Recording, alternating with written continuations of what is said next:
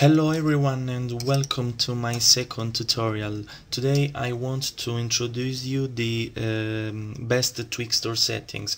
TWIXTOR is a After Effects plugin, and after a long time I have it in my computer in my Adobe After Effects. There are a lot of videos in YouTube about TWIXTOR, but I want to make a simply and fast video for helping you. The first thing is to search or to find a video if you have a video that you want to TWIXTOR, and I have this video. I find this video. This is not my video, but it's GoPro video I download from YouTube, and I wanted to TWIXTOR it. So we have to go to the part that we want to TWIXTOR. For example, I want to start the TWIXTOR right here. Okay, the first thing is to press Ctrl-Alt-T for the time remap. After this we have to search TWIXTOR in the hour effect and import to the video. Now we have to edit some of these settings for the best TWIXTOR.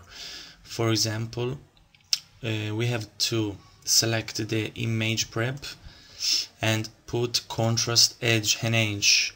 After this, go to frame to warping and select inverse smart blend. The third thing is to go to main BG layer settings and select main BG sensitivity and put 60 like this.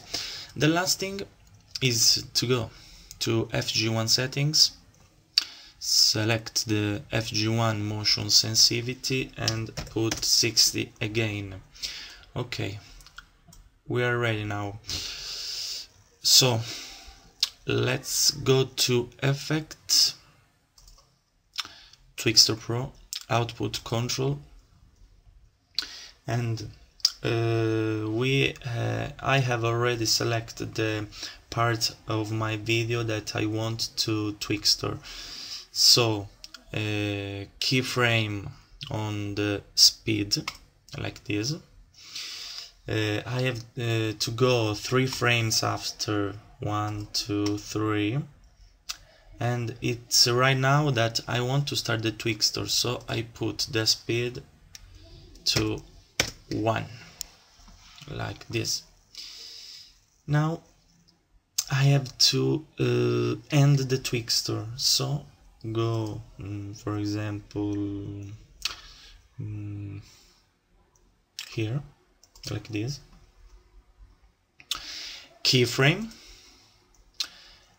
3 frame again after the last keyframe, 1, 2, 3 like this, and select the speed again to 100.